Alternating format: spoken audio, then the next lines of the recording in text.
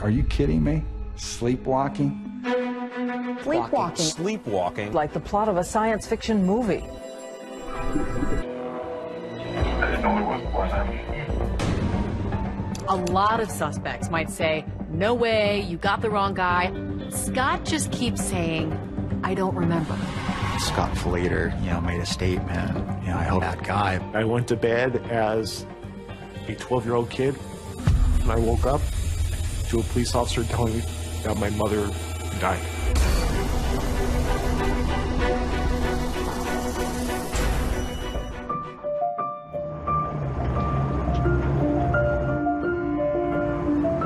They're pretty rocked, which is why people come here. There's our driver. Start her up, Mike. You guys want to get together for a big old group shot? Yeah, we can do that. Can I take pictures? That'd be great.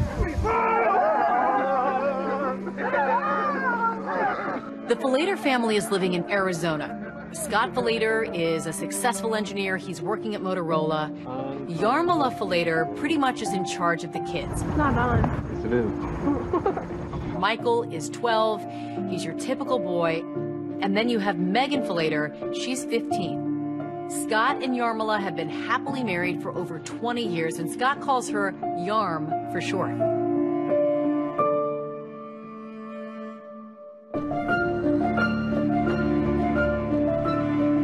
Tierra Bueno, that's Spanish for good land.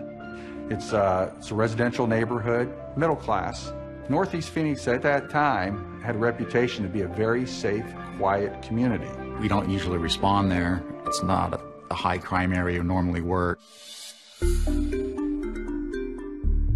My name is Michael Flater. My father is Scott Flater. In 1997, I was 12 years old. My father was hard at work. He was a product engineer for Motorola. Religion was always important in my family. We were members of the Church of Jesus Christ of Latter-day Saints.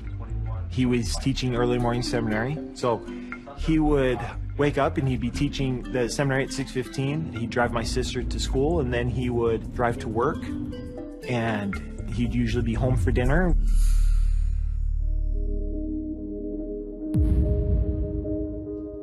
January 16th, it was a typical Thursday for my family. I recall having family dinner. After dinner, I went and worked on the computer to prepare for the next day's church class. And then the kids went to bed at 9 o'clock. It's been a long day at work. He's prepping for his religious education class, and now his wife... On the couch with ER on television, and I woke her up and kissed her goodnight, apologized for not fixing the pool filter, told her I'd get to it the next day, and went to bed myself. I was really exhausted and crashed in bed. I would guess it was between 9:30 and 10 o'clock.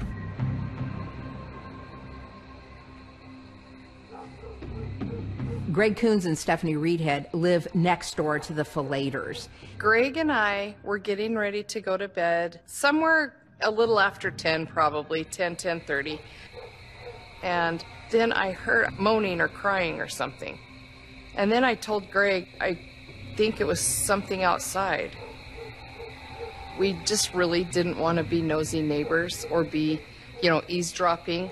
But Greg thought, hopefully this isn't something bad happening. And so he went and looked over the wall. What the neighbor sees is a body of Yarmila Flater just lying there. He thinks that maybe this is someone who's and drags her to the edge of the pool. He then seems to roll her body. Yeah, my biggest concern was just to get... Talk with the officer. Officer Stanowitz arrived on scene. We went over the wall. The suspect at the time was unaccounted for. We did not know where he was at. I had no idea how dangerous. It was partially open. We stepped in, and from what I recall, almost immediately I recognized Scott Flater at the top of the stairs, wearing a crisp white T-shirt, red flannel pajamas, and he made remarks to the extent of, "What's going on? What are you doing in my house? Why are you here?" I was just hopelessly how many people were in the house. He told us 4. We asked him who, and he said it was his family, his wife, 2 kids, and himself. Well, at that point, I had observed his wife. With the amount of blood, I knew that she was gone. Yarm was out in the backyard, hurt. and that they were working on her. Took him out to the patrol car to secure him in the back of the patrol car. Then it came to sweeping the house, and that's when I learned of Michael Flater and Megan Flater asleep in their rooms upstairs, and they were still asleep. Thank God they were fine. They were untouched, unscathed. The next thing I recall is a police officer waking me up sometime very early in the morning, telling me that my parents had gotten in a fight and had a disagreement. I thought that was all odd because I had never seen my parents fight or argue.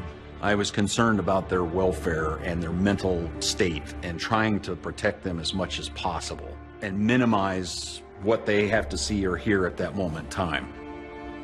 We went out, and then that police officer walked away.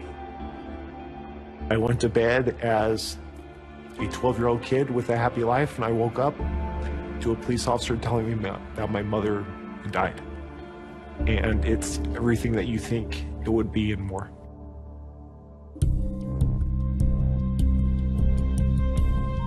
After Scott's arrested, he's taken downtown for one of the oddest and shortest interrogations we're used to seeing. And believe it or not, police will focus on a Band-Aid. So where the Band-Aid came from? I don't remember. Responsible. My name's John Norman. I was the case agent on the Scott Flater case. I was working homicide detail for Phoenix PD.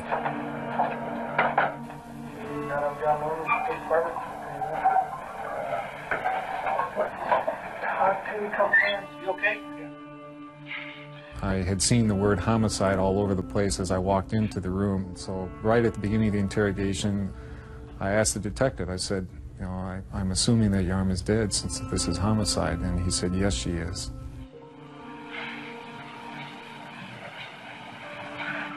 Obviously you think I did it. I don't know what makes you think that. None of our neighbors would lie, especially about something that serious. And that threw me for a loop.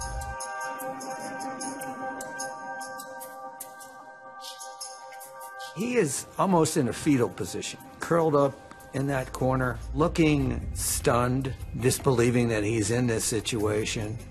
And he just seemed to meekly accept what Detective Norman was saying, was that you just murdered your wife.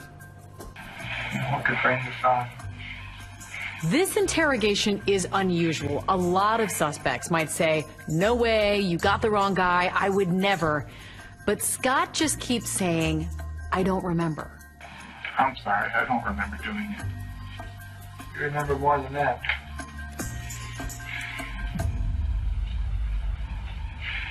No. Well, my approach with Scott was not if you did it, it's why you did it. We're trying to look for a motive why he did it. Something set you off, Scott. Looks to me like he's been caught in a trap, trying to figure a way out. It's just, to me.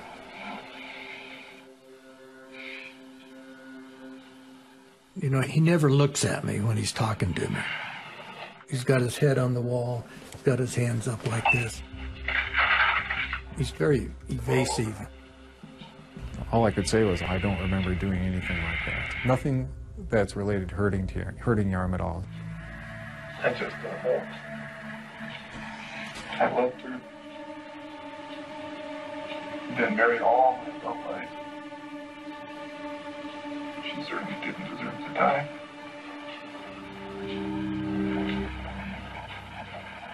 She's a good wife. Great mother. I don't like kids. On Scott's crisp white shirt or his red pajama bottoms, but Detective Norman sees some on his neck. Here? I didn't know there was blood on me.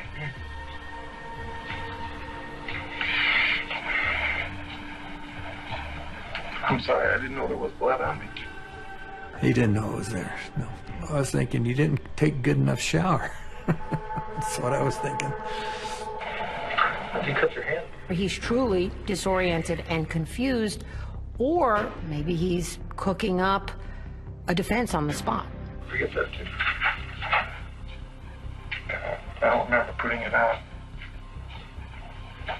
I was open and shut because I'm thinking, well, he's going to be fingerprinted, photographed, and booked into jail on murder one. And he'll need a really good attorney to defend him.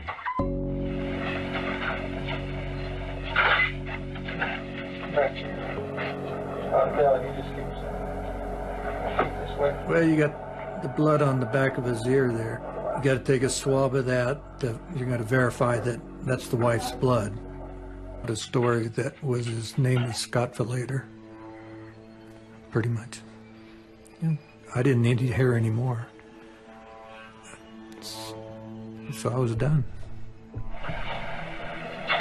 Neighbors saw me pushing her in the pool. Yes, sir. Well, actually, it's a lot more described than that. I was under the impression that she had drowned. You've got to be kidding.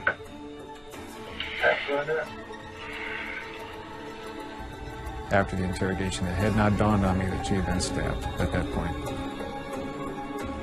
Scott is arrested, he's charged with first-degree murder, and if convicted, he is facing the death penalty potentially. So he's decided he's going to go public. Oh, Miss Chung, Scott Filleder. And tell his stunning side of the story somewhere else on 2020. I know the truth was that I went to bed, and when I woke up, my wife is dead and the cops had me on the floor. What happened between them, I don't know.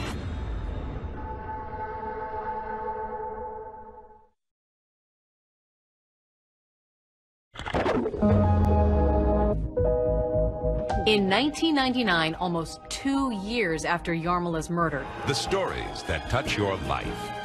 This is 2020. 2020 producer Janice Tomlin and correspondent Connie Chung went to Arizona to cover the Filleder story as Scott was awaiting trial. The kids wanted to visit their father, and that visit was set up. And we were allowed to be there for it. How are things going? I missed English and biology, but I think that's okay. And it was through glass. Oh. My turn. Okay. Love you, sweetheart. I can't imagine how difficult that was for them.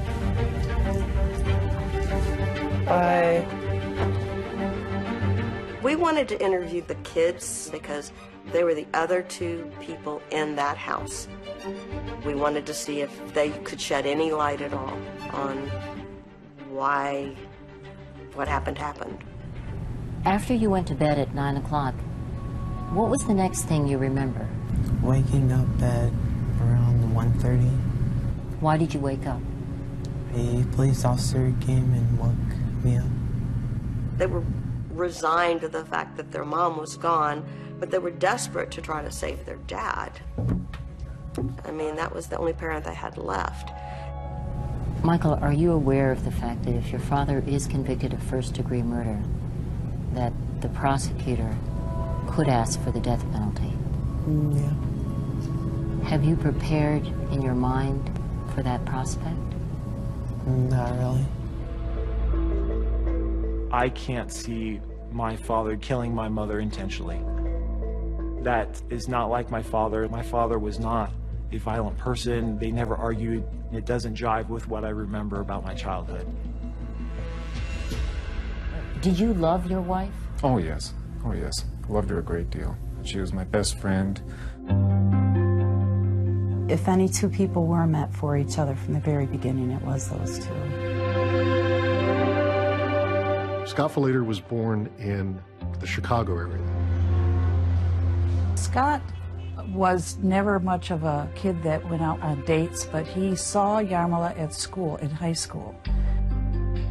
Yarmala remembered that one of the things that first charmed her about Scott Filleder was that he would fall asleep during English class, that he had a habit of dozing off during the middle of the day.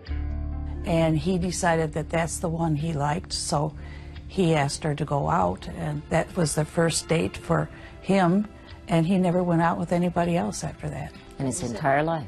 No, he never did. I married her at age 20, and she's been there for me my entire adult life.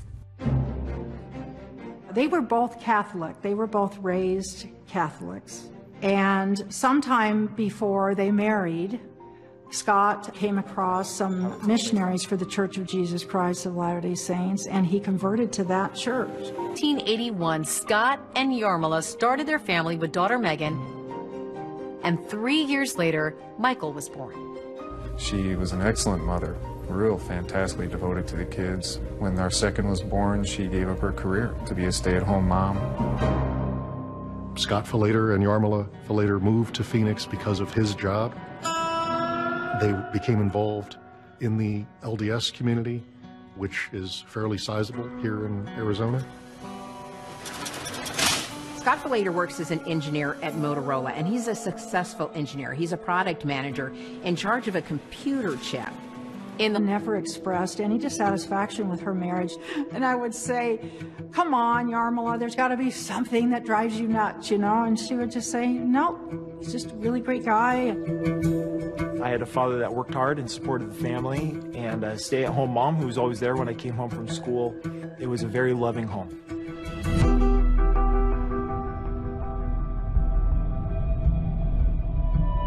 One of the most popular places in Arizona to visit is Sedona, Arizona. It's beautiful with red rocks. The Falater family meet up with their extended family members from California in Sedona, Arizona, and they take what's called a pink Jeep tour. Woohoo! See this drop off. Do you remember that trip, Michael? Yeah. Tell me about it. I remember me and Dad having a lot of fun, just like getting bounced around in the Jeep. Michael Falater described that day as one of the most family lives shattered by a tragedy. It's a tragedy that the neighbor actually witnesses. You see it, thanks. And he tells his story to the jurors on the stand. He is grabbing hold of her head, holding it underwater. The trial was a sensation. It drew an incredible amount of interest, not because of the crime itself, but because of Scott Falater's defense. There is a defense strategy that sounds at first like the plot of a science fiction movie. Not to sound flippant. You do realize how unbelievable this defense sounds. Of course I do. Of course I do. I sort of feel like an idiot sitting here talking about it, and I sure wouldn't be if I didn't think it was true.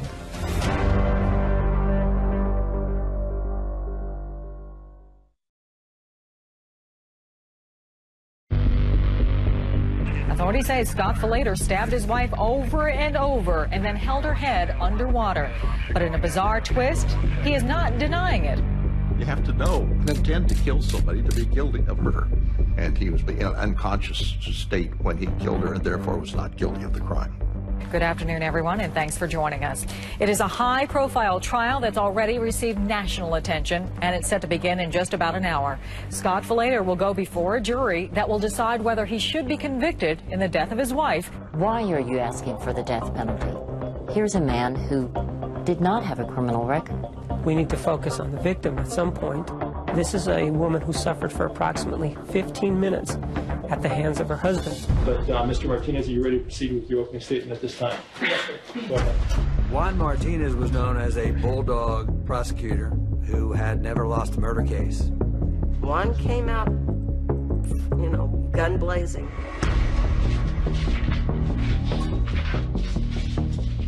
Good afternoon to all of you. This individual here, the defendant, Scott Falater, in a sense, baptized his wife, Yarmila Falater, into the afterlife. And it all started at about 10 o'clock in the evening in one of the remote areas, one of the darker areas of their backyard next to the pool pump. I wanted them to believe that this is something that he wanted to happen. This is something that wasn't a mistake. Your name, sir? I'm Philip Roque. I'm the chief medical examiner. The medical examiner testified that Yarmila Falater had 44 stab wounds. Most of them were defensive wounds, but some were fatal. And with regard to these 44 wounds that we've been talking about, the 44 include the cuts to the hand, correct? Yes, they do. Based on what the medical examiner told us about the stab wounds, we believe that once he had her near the pull pump, he actually put his left arm around her mouth so that she wouldn't scream. That tore me apart. I saw the very first picture, and I couldn't take any more. And spent however long it lasted just looking at the table in front of me. I could not look up. I don't want to remember your arm that way. If you're sitting in the courtroom hearing the evidence, it's very hard to get past anybody stabbing someone else 44 times, much less, a husband stabbing his wife 44 times. And then he had his bombshell witness, the next door neighbor, Greg Coons. And who are the neighbors to each city? Scott and Yarmala Falater. And drawing your attention back to January 16th of 1997. Based on his testimony, he did not see the initial attack. I saw a person laying on the ground, head towards the house, feet towards the pool equipment. My impression was that she was drunk. There wasn't any evidence presented by anybody as to how the two of them got outside and how the scenario was that he ended up stabbing her. And walked through my field of view. The prosecution is trying to make the case that Scott is wide awake, fully conscious, and doing a series of tasks in the minutes after the attack on his wife. He came out of the bathroom, shut the light off, walked through the bedroom, shut the light off, and then went downstairs to the kitchen. So what do you see him doing in the kitchen, if anything? The next time I see him, he's walking from the kitchen back into the living room, and it looks like he's wringing his hands. He started sort of doing this with his hands in a washing motion. And as he walked towards the Arcadia door, opened the sliding door all the way. Greg testifies that he sees Scott putting on gloves as he approaches Yarmala's body lying next to the pool. Did he actually have them on, or was he pulling them on? One hand was already on. He was pulling on the other. Then what happens? He moved her legs around. What he does is he actually then leans sort of into the pool with the gloves that he has on, holds her head and sticks it down in the water. Then he goes upstairs. And the police, of course, come out. Greg Coons was the bombshell witness because Scott said he had zero idea how any of this happened.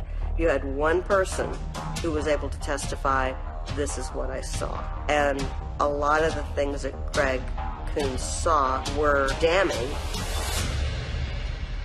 Now let me take you to 1996. We didn't dispute the fact that he was the one that stabbed her 44 times. And it was perplexing. Why did this happen? They consider themselves to be each other's best friends.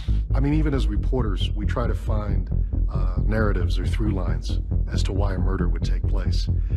And here there really wasn't a motive, a reason. These were two high school sweethearts who had been married for 20 years, raised two kids from the outside. There was nothing here to suggest any trouble. And there's absolutely no history of any kind of violence or abuse from either side in this particular family. All you know about are two people that were devoted to one another and loved one another. And that's why this whole thing is such a senseless act. After Yarmala Falater is murdered, Scott's family is totally bewildered. This is not their mild-mannered, non-violent son or brother, until they remember that Scott used to sleepwalk as a child. And she said, I just picked her up and threw her across the kitchen. I don't remember that incident at all either.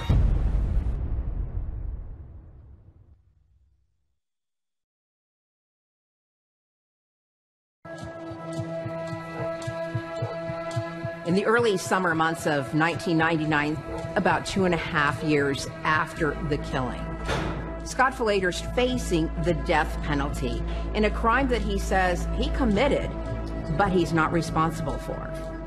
In Phoenix this morning, testimony resumes in the bizarre murder trial of Scott Falater, an otherwise mild-mannered engineer. Falater admits stabbing his wife for first-degree murder charges. This father of two insists he's not guilty. Juan Martinez had a pretty slam-dunk case. He had an eyewitness. I saw a person laying on the ground. He had damning evidence. And everyone in the courtroom is wondering, what on earth will Scott Falater's defense be? I didn't see what our defense was going to be. We know he did it. And then the question was, what caused it? When we first went in and met the attorney, he had been planning to plead Scott as guilty but mentally insane. What did you think of that? Oh, I was outraged. I was outraged. I said, my brother is not an insane person. There's no way you could prove that he's insane. Scott's mother and sister are racking their brains trying to figure out what went wrong. How could this be? When they remember that Scott used to sleepwalk as a child.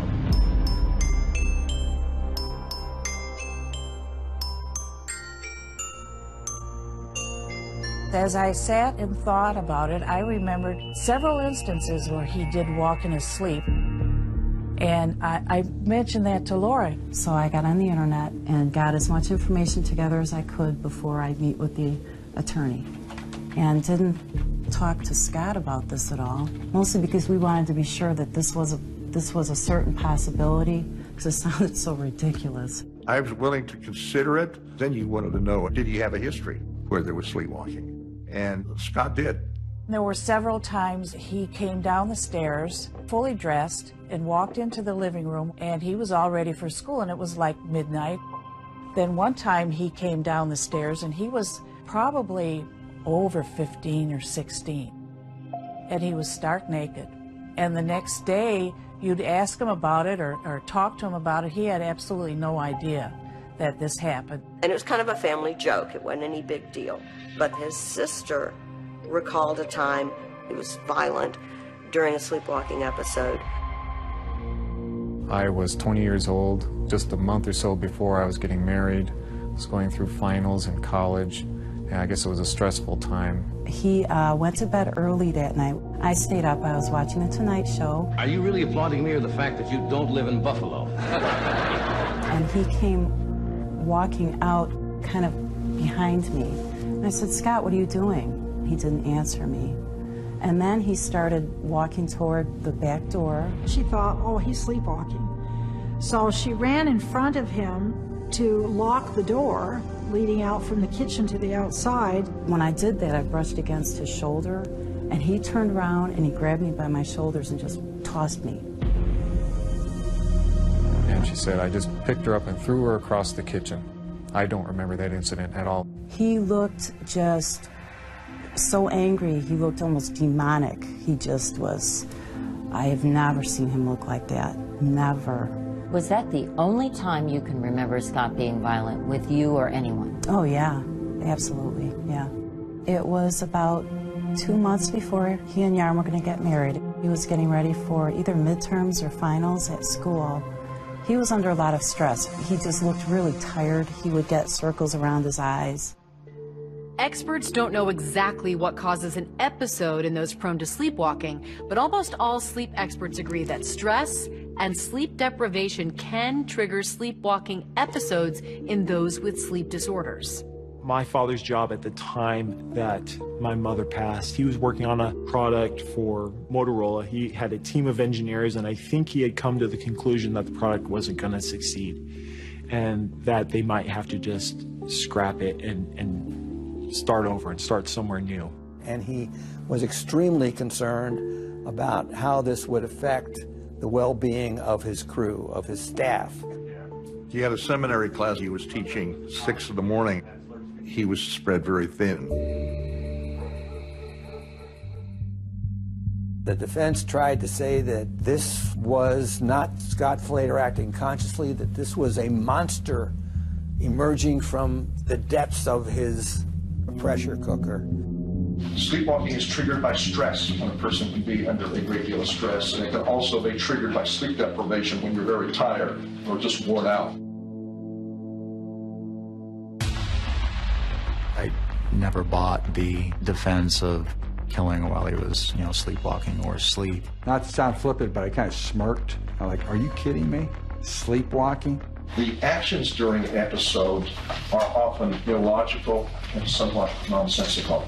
Really? This is kind of like almost hand in the cookie jar type thing. You got caught, dude. The behavior isn't voluntary without intent. And I just thought, yeah, it's a bunch of bull. The level of consciousness is impaired. The evidence is also clear that he was the one that stabbed. Diane Sawyer, and Charles Gibson. Good evening and welcome to 2020 Wednesday. The case is big news. 2020 actually devoted multiple segments to it. Well, what do you think of this as a defense strategy for killing a spouse? An Arizona man set out to convince a jury that he stabbed his wife 44 times while sleepwalking and doesn't remember a thing. It got a lot of attention. It was a front page story. People were talking about it because it required and was based upon an attempt to penetrate the mysteries of the human mind and the privacy of an American family that apparently was living the American dream. The jury was faced with an astonishing question.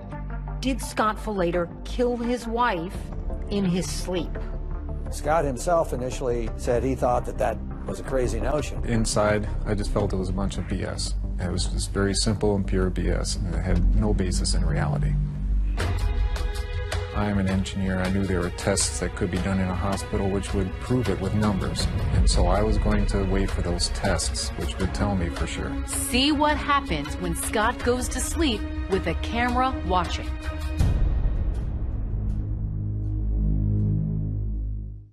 You're going to stab your wife 44 times. You're out of your mind. Are you kidding me? Sleepwalking? The defense tried to say that this was a monster emerging from the depths of his unconscious. Interrupting anyone in... You know, not everyone can say that their father stabbed their mom and held her in a pool of water, but that's where I am. I couldn't knowingly kill her. No one deserved it less than anyone that I know. Do you believe your wife has forgiven you?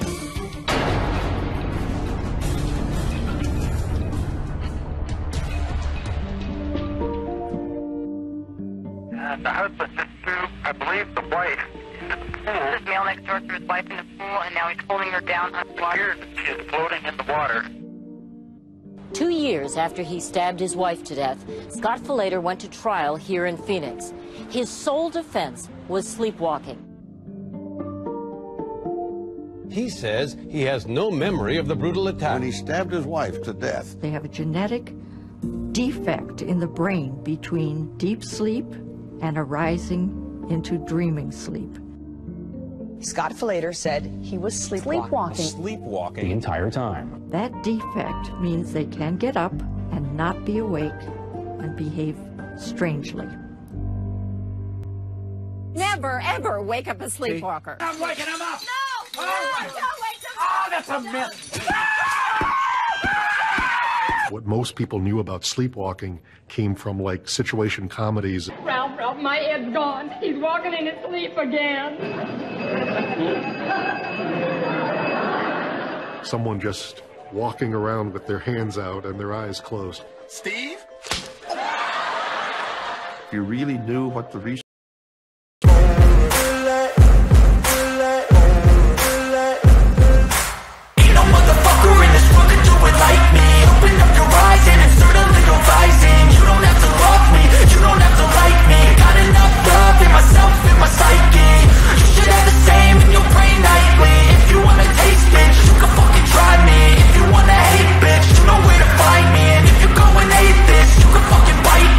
Cruising in my lane fast, call it high speed. I've been working hard, yeah, I've been working nightly. If you think you'll win, ha, not fucking likely. I be taking shots, yeah, cold-blooded, icy. Watching numbers grow is what I call sightseeing. In the front row, run it up when they hype me. The following grows, they know how to ignite me. Call me CEO, I've been running shit right, see. And I ain't playing games, I create my own lane, making pleasure out of pain, turning losses into gains, I'm the boss, I'm making change. I've been rocking this exchange, popping off and risking things, gonna make a fucking name. I just wanna be famous, but I don't want that cheap fame. No, I'm not that vain, I just wanna be greatness. I just wanna be greatness. I just wanna be greatness. I just wanna be greatness. Ain't no motherfucker in this world can do it like me. Open up your eyes and insert a little rising. You don't have to love me, you don't have to like me. Got enough love in myself and my psyche. You should have the same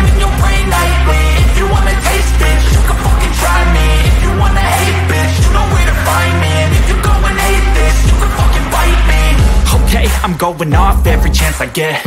I don't really take a loss, well, I'll admit. That's why I'll make it to the top, yeah, I commit.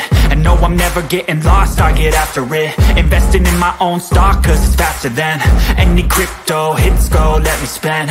Everything that you see is something I invent, and it's only a percent. I'm gonna take shots, if I miss all, forget it. I'll take a fat loss just to learn all that's in it. I'm taking snapshots, learning how to fall and get it. I'm getting back up, always stand tall, don't sweat it. I never back up, I don't miss a thing or regret it. I'm always learning, you could call me academic.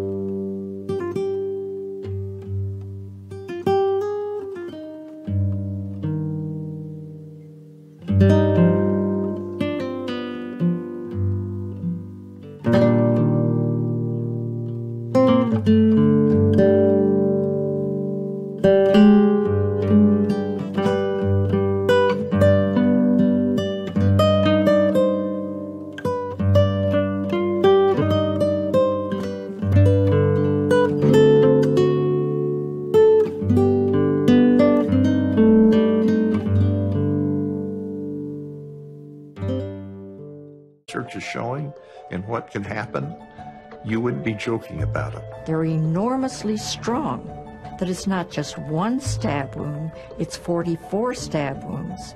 Another thing that's common is they don't recognize the person they've attacked. There's no face recognition.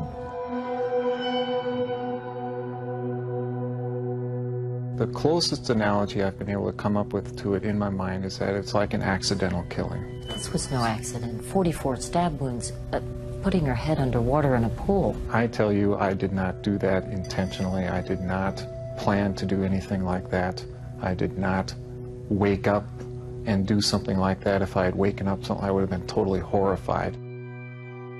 It was a brutal eruption of vicious violence from a man who was known as mild-mannered, which was a perception that added credibility to the notion, well, maybe he was asleep.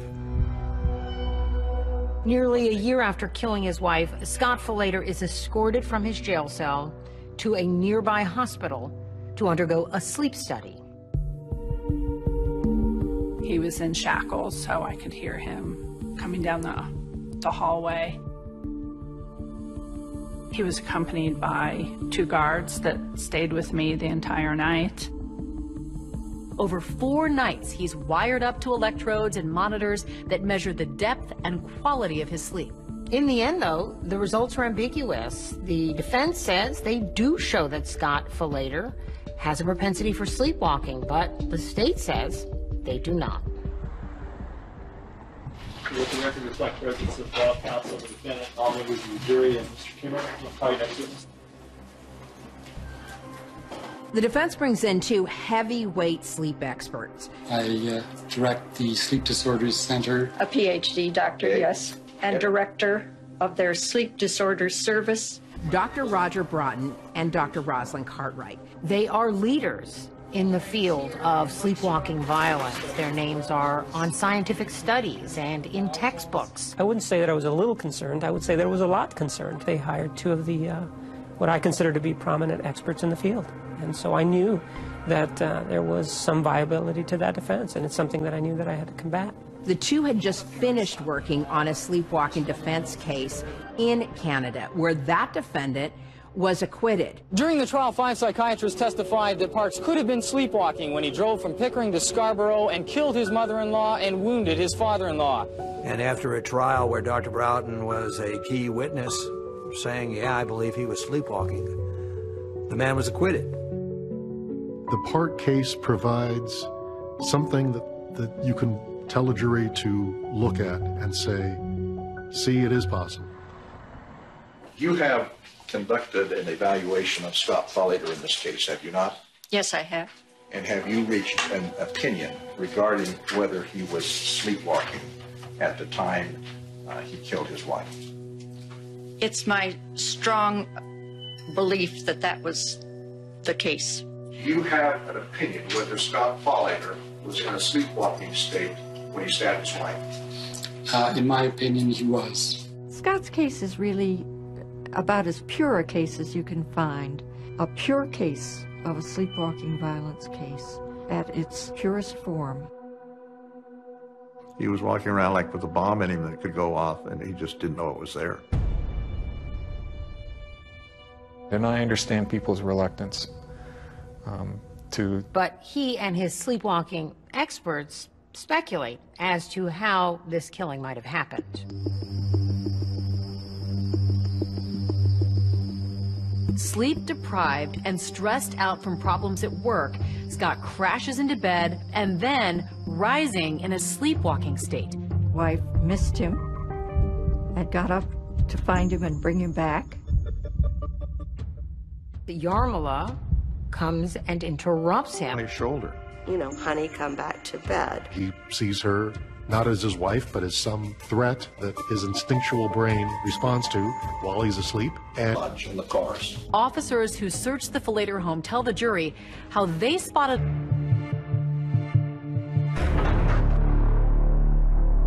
It's an incredible defense. A Phoenix man says he was sleepwalking when he stabbed his wife 44 times and then drowned her in their pool. Today, the sleepwalker murder trial erupts with dramatic testimony. The Maricopa County prosecutor is about to call his own witnesses to try to prove that Scott Folater was not sleeping. Who do you work for? City Phoenix Police Department. And what unit are you in? Homicide. Is presented about what Scott Folater was doing when he supposedly sleepwalks his way toward killing his wife. When detectives go in to search Scott Folater's vault, in the trunk of the Volvo station wagon. Once you opened that up, did you find anything? Yes, I did. Inside that compartment, they find the mother lode of evidence. What did you find? A black plastic trash bag. And anything in and around this black plastic trash bag? It was not Exhibit A. It was Exhibit 15, the most innocent thing you can possibly imagine. A Tupperware container. Recognize it? What is it? It's the honey knife that was found inside the Tupperware container. That was the murder weapon. Voila. There we are. Everything we're looking for. We just hit the jackpot. One of the strong points of the prosecution was sleepwalkers have no need to hide anything because they don't know that what they're doing is any way out of the ordinary. They're just zombies. With a sense of logic, and neither can he, poor soul. Now, prosecutor Juan Martinez begins to cross-examine the defense sleepwalking experts. Those are your notes, right? Juan Martinez was looking for anything where he could get the expert to cast doubt on his own thoughts. And Juan Martinez was able to effectively do that. The evidence suggests that Scott Folater had a pretty busy evening that night, especially for someone who was supposedly asleep. In and out of the house, up and down the stairs, changing clothes before the stabbing and then again after. And so now you know that he's changed clothing at least twice and maybe 3 times. Does that give you even a little bit more pause? Just the change of clothes gave me pause. It gave him pause that Scott Folater changed clothes. And putting the clothes back in the trunk, which I thought was an unusual feature for sleepwalking. It gave him pause, the intricate way that the clothes were hidden. So getting an expert to raise doubts about his own thoughts was very effective for Juan Martinez. Then the prosecutor calls his own sleepwalking expert to the stand, Dr. Mark Pressman. A sleep expert with the sort of street edginess about him. He was completely dismissive of the idea that all of this could have happened while Scott Flater was asleep. First of all, what is your opinion as to whether or not, back on January 16th of 1997, when he stabbed his wife, whether or not the defendant was sleepwalking? I think all the evidence says he was awake, and all the evidence says that his behaviors were far too complicated to be sleepwalking. Well, so many complex acts happen between the beginning and the end. We have almost 45 minutes here. And I've actually broken it down. I have a list of 64 separate behaviors from the beginning to the end. Far too complex, he testified, for someone to do all of those things in his sleep. In your experience, do sleepwalkers tend to conceal objects? Is that something that they do, generally speaking? Sleepwalkers may misplace items, but to my knowledge, sleepwalkers never hide something. And these items were not only hidden, they were packed. Awake came after he stabbed his wife. He returned to Yarmila's body and dragged her over to the pool, held her under. A second act of violence. The only way that sleep specialists think that violence can happen with a sleepwalker is that somebody confronts them, physically confronts them, gets in their way. That's clearly impossible on the second episode of violence. The victim was laying there, near death. Clearly, she didn't get up and get in his way. When sleepwalkers become violent, they don't go out seeking someone to be violent with. The prosecution had people who are not the best sleepwalking experts. They spoke with excessive certitude, in my opinion, which you would find in someone who really doesn't quite know what he's talking about. In this case, Juan Martinez has everything a prosecutor could ask for. He's got the weapon. He's got an eyewitness. There's just one thing he hasn't got. And it's something he really wants, a motive. And suddenly, it seems to appear, a phrase Scott Flater used, unforgivable sin. Whatever this unforgivable sin is, he can't wait to be rid of her.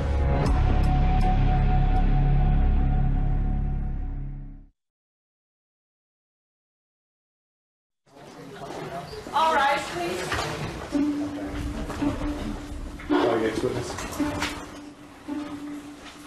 Day 4 of the sleepwalking murder trial takes some interesting twists and turns.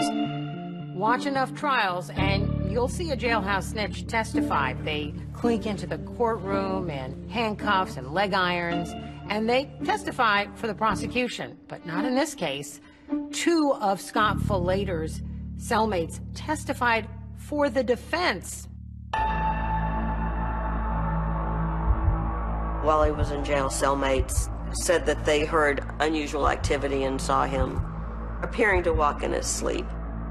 He was like in a daze. And then he walked straight for the cell door. He looked out the door, and I remember saying, "What's the matter? What's going on?" All of a sudden I heard this noise and it was movement, and Scott got up, went over to the door and shook the heck out of the door, just like, just shaking, and I said, "Scott, is there something wrong?" He never answered me. Were they making it up? I always had kind of doubts about their testimony a little bit. We still went ahead and used them anyway. All right, you excuse. Thanks. How you acting? Yes, we were called Michael Butler. I think the other witnesses that were very powerful were the kids. When Megan and Michael took the stand defending their father. Would you please tell us your name? Michael David Flater. And is your dad Scott Flater? Yeah.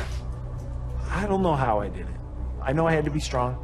I know I had to tell the truth and answer the questions. And I believe that's what I did. And you're aware that your dad has been charged with the first-degree murder of your mother? Yeah. It has to enter the jury's mind. What do the kids think? Do the kids buy this? Do the kids believe their father was a sleepwalker? Do the kids believe their father was capable of cold-blooded murder? Did your mom and your dad love each other? Yes. Did you ever see your dad have much of a temper over the years? No. Ever seen him blow up and get mad? Well, I've seen him angry before, but I've never actually seen him go into a rage or, do anything. They were very clear that they had loved their mother, but they loved their father. And, they didn't blame him, and they were supportive. Our next witness will be the defendant, Scott Flater. The biggest witness was Scott Flater himself. Defendants rarely take the witness stand. Why don't they take the witness stand? it's usually a really bad idea. A difficult time accepting the fact that you were the one that stabbed him. Yeah, I mean, it took me a very long time, probably several weeks, before I could really even admit it openly to myself that I had actually done that. Why did he take the witness stand? He had to. The cases where you take the stand are cases where you have no criminal record, and you have to convince the jury of your state of mind. And the only thing on trial was his state of mind. Did you knowingly kill your wife? No, not at all. I couldn't knowingly kill her. No one deserved it less of anyone that I know than her. Do you have any memory at all of stabbing? No, I do not remember doing that. The hard questions come during cross-examination. Prosecutor Juan Martinez tries to show that the later marriage wasn't so happy. He reminds Scott Filleder that a coworker testified Filleder had called his wife dumpy.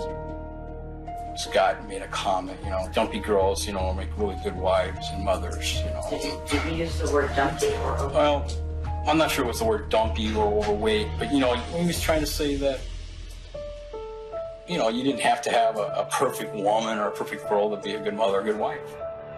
Take a look at that woman. Does that woman appear to you to be dumpy? She is not dumpy, sir.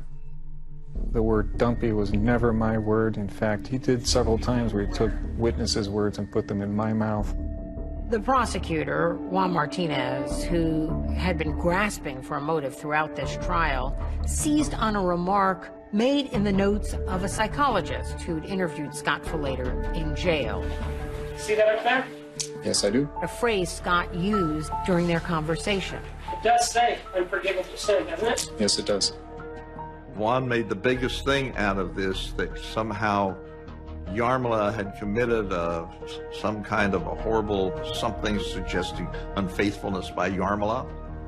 And he kept trying to grind on that to make that a motive. When you say unforgivable sin, it suggests that she had cheated on Scott Filleder. But that's really not the case, is it? I'm not suggesting that anybody committed the sin of adultery. I can't get into Mr. Filleder's head and look to see what he considered to be an unforgivable sin. It is his phrase. So when you uttered the word unforgivable sin, what did you mean? I felt that perhaps I had committed the unforgivable sin by killing Yarm. And that obviously was bothering me a lot. When a defendant takes the stand, the whole case starts to hinge on the defendant's testimony. Does the jury like the defendant or not? Does the jury believe the defendant or not? And if they don't, then you've lost your case. All right, please. Ladies and gentlemen, as I told you yesterday, now's the time for the lawyers to give... Innocently kill his wife in his sleep, or did he fake it to cover up her murder? This was the person in his life. This was his soulmate. This was his friend. This was his companion. She meant everything to him. This was his emotional support.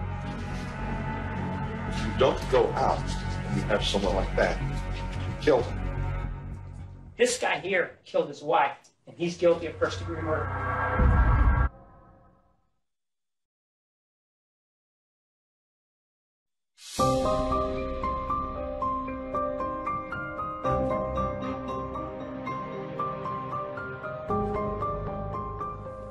Okay, this is Mike Riley. I would need hands. Who wants to ask questions? Jerry. Summarize for us your deliberations and tell us how you reached your verdict. Hours of deliberations before the jurors sent word to the judge they had a verdict. I had a press buddy who was a local reporter, and he called and said, the jury has a verdict. Let the record reflect presence of all counsel, the defendant, and all members of the jury. Boy, the courtroom was packed when the jury came back. Ladies and gentlemen, I've been informed that you have a verdict, and is that true? We're rolling tape. Quiet, please. Jurors are under no obligation to explain themselves, but in the strange case of Scott Falater, some were persuaded to sit down with 2020 correspondent Connie Chung to reveal what went on in the jury room. When you were first seated as jurors, how did you view this case? Well, I have to admit my first impression was sleepwalking. Yeah, right. But then I realized that I really didn't know anything about sleepwalking. Wanted to believe that that it couldn't be premeditated murder. The guy could not actually go out and kill his wife like that. They took an immediate vote after they went back to deliberate. And the first vote was 8-4. 4 people were not in favor of convicting. The major issue was he or was he not sleepwalking, which was the decision we were making. If he was not sleepwalking, he was then guilty. If he was sleepwalking, he was not guilty. I really didn't have a good explanation at all for anything like this to have happened. When Scott Falater took the stand and swore that he did not remember what happened that night, how many of you believed him? A number of them said that after Scott Falater had testified, that they were swayed to his side. And all I could come up with was, maybe there's a tumor in my head or something really bad happened in my head.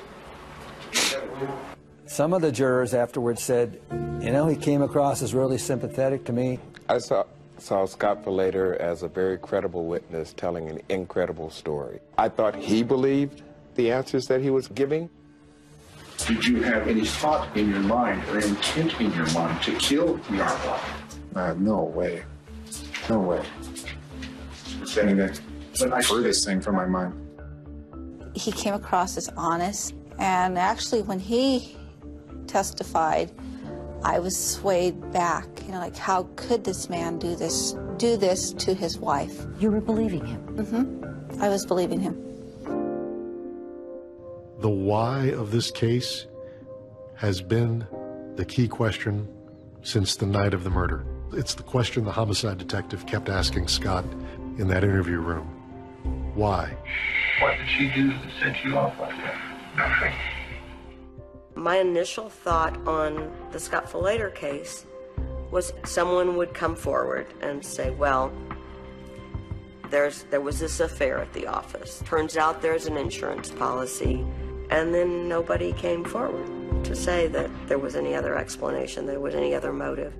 No, the prosecutor doesn't have to prove motive, but if the prosecutor can establish motive, it sure goes a long way to meeting the standard of criminal intent.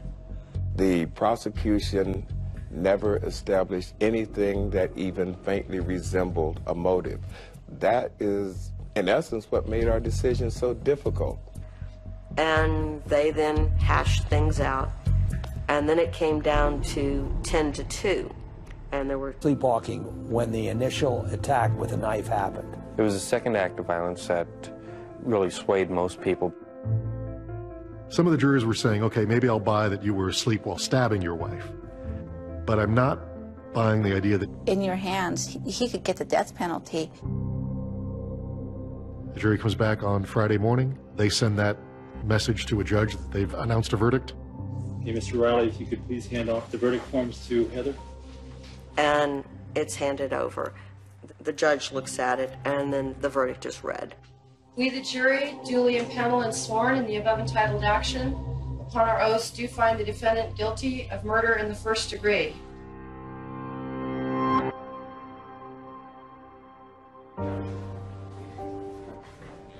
It was a traumatic moment for all of us. The jurors didn't just reject your sleepwalking defense. They believed that you planned this murder, that it was premeditated. I would say, thank you for your hard work, but frankly, guys, you got it wrong. I am not a monster. I'm not a murderer. I would say these jurors needed a higher level of sophistication. I think because you're having to understand science, you had to understand that the whole field of sleep disorders is an evolving field.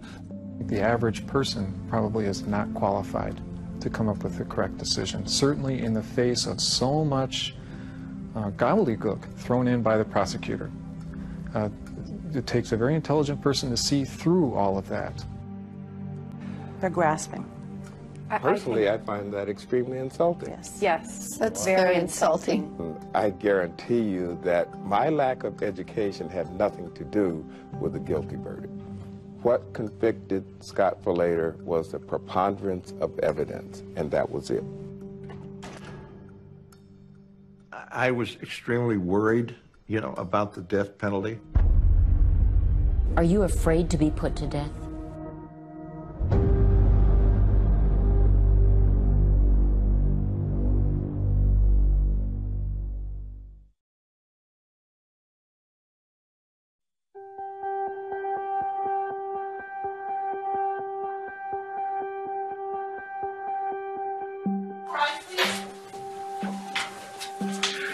CR 97-00928, State of Arizona versus Scott Filleder. It's the time set for 13-703 hearing. Is the state ready? Yes, Judge Reinstein had to decide whether or not the death penalty was going to be imposed for Scott Filleder. On behalf of Mr. Filleder, you're ready to proceed with this matter. Attorneys that represent people in death penalty cases and have a sentencing where they're facing death, I think there's an anguish and a horror that we all feel, just fear. In a capital punishment case like Scott Filleder's, you go through a second sort of mini trial when you're deciding whether or not you're going to impose the death penalty or a life sentence. Both sides present testimony, including friends, family, and people who knew Scott from church, asking the judge to spare his life. He was thoughtful and caring about other people. I definitely see him as a teacher and a role model for people around him. I don't believe the death penalty is appropriate for this man. The state needs to show there was an... And the children also pleaded for their father's life. They had already lost their mom. They didn't want to lose their dad. I'd like to tell the judge that I love him more than anything else in the world. And I'd like to be with him again sometime. Michael said, I love him more than anything else in the world. And he had some tears coming silently down his cheek. And so did more than a few people watching the trial.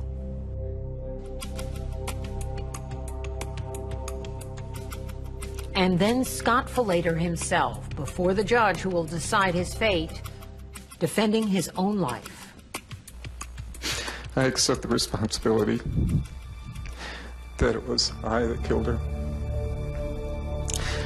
I'm certainly sorry for the pain that Darren must have felt that night.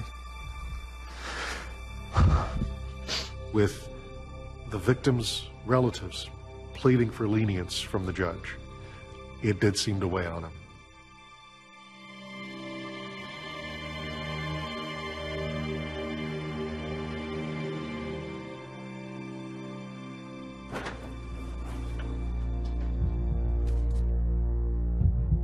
It is ordered the defendant be sentenced to serve the remainder of his natural life in the Department of Corrections. Dated this 10th day of January. His sentence was life without parole. He did not give the death penalty. In the end, he was sentenced to life in prison.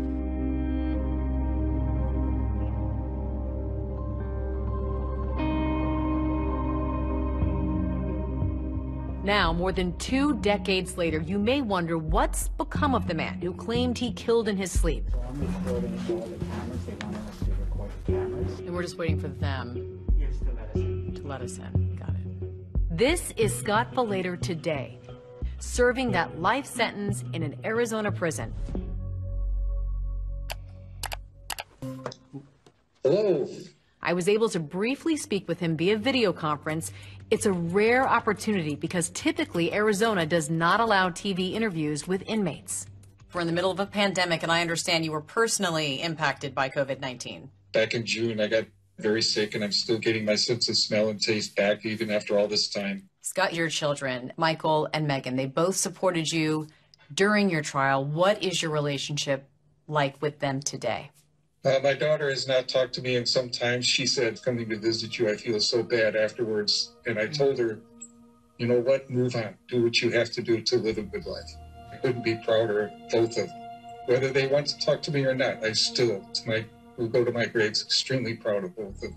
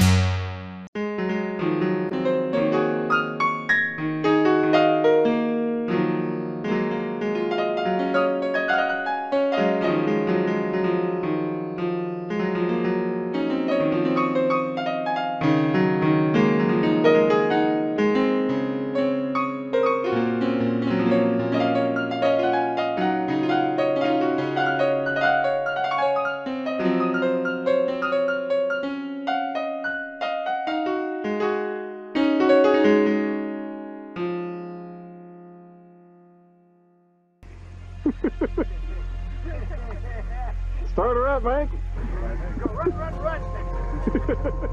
I just wondered how the kids were doing, hoping for the best for them, The first time you spoke to your father after your mother died, do you remember what he said to you? He said that he was proud of us and that he loved us. My father was sentenced to life without the possibility of parole, which my understanding is that he will die in prison. When we started revisiting the Scott Filleder case, we first contacted the Filleder children. Megan Filleder chose not to take part in this program. Michael is now an attorney in Las Vegas, and he has a family of his own.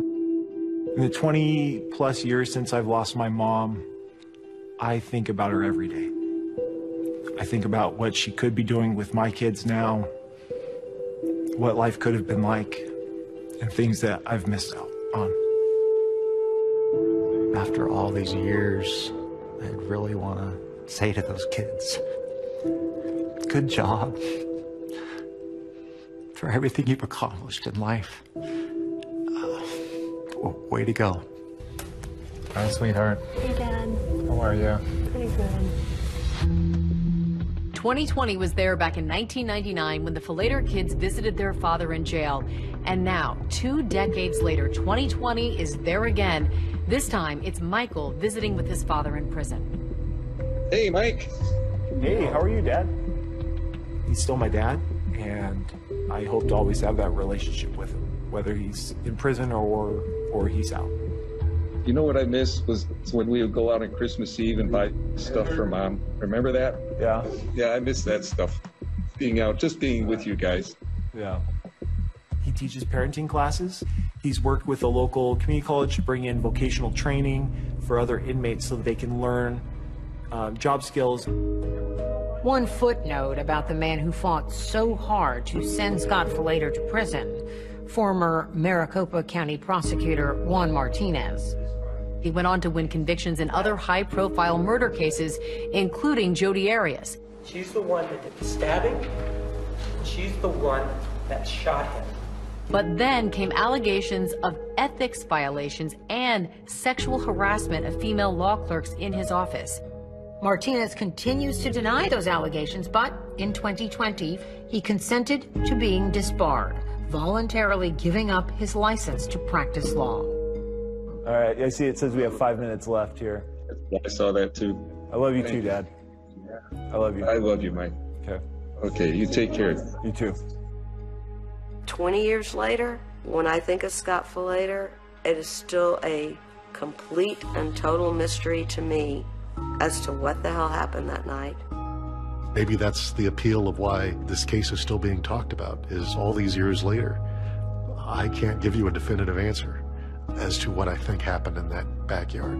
I can't tell you for sure whether the man was asleep or not. I think we all have a sense that we are capable of performing as human beings acts of great dignity and occasionally acts of great violence. And Scott Flater was a figure capable of both.